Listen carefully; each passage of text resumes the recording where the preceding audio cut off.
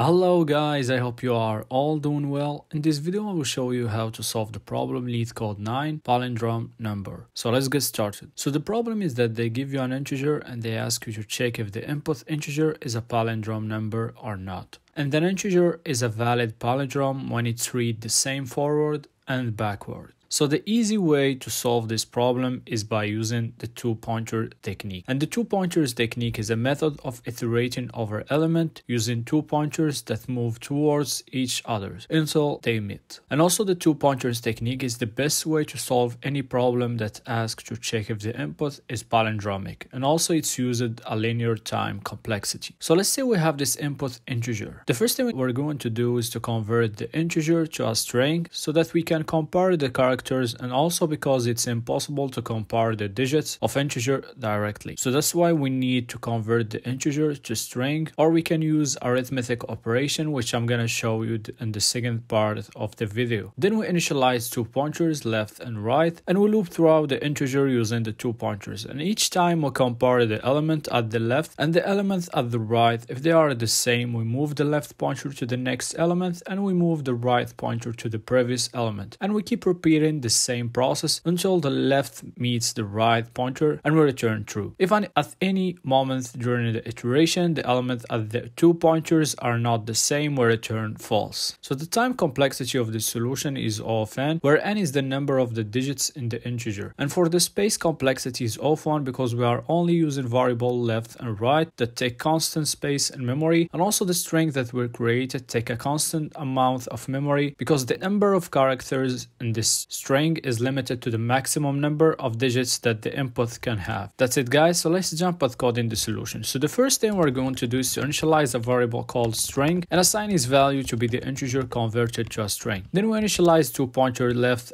starting at the first value and the right starting at the last value. Then we set a while loop while the left is smaller than the right. We check if the element at the left is not equal to the element at the right, we return false, otherwise we move the left by 1 and we reduce the right by 1. Finally, we return true if the first condition was not activated.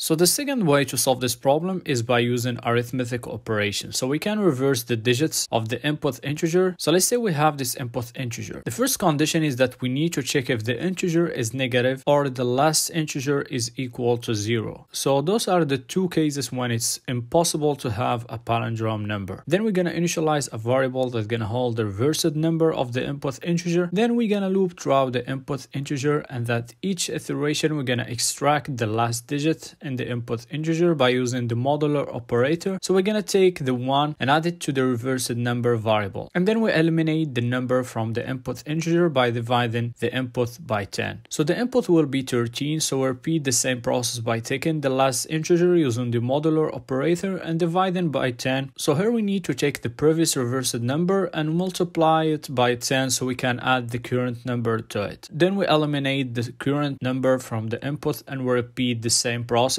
until the end. So the time complexity for the solution is O of n, where n is the number of digits in the input integer, and for the space complexity is O of 1 since we are not using any additional space inside the memory and we are using just variables. So the first thing we're gonna do is to check if the input is less than 0, means negative, or the last number is 0, we return false. Then we initialize a variable called number reversed and set its value to be 0. And we initialize another variable that's gonna hold the original input so we can compare it to the reversed num at the end. Then we use a while loop while the integer is bigger than 0. We initialize a variable called last digit and set its value to be the division of the input x using the modular by 10 to take the last number. And then we add the number to the num reversed variable, and each time we'll multiply the previous number reversed by 10 so we can add the last digit to its correct position. And then we eliminate the current digit from the input integer by dividing by 10. Finally, we return true if the original input is equal to the number reversed variable.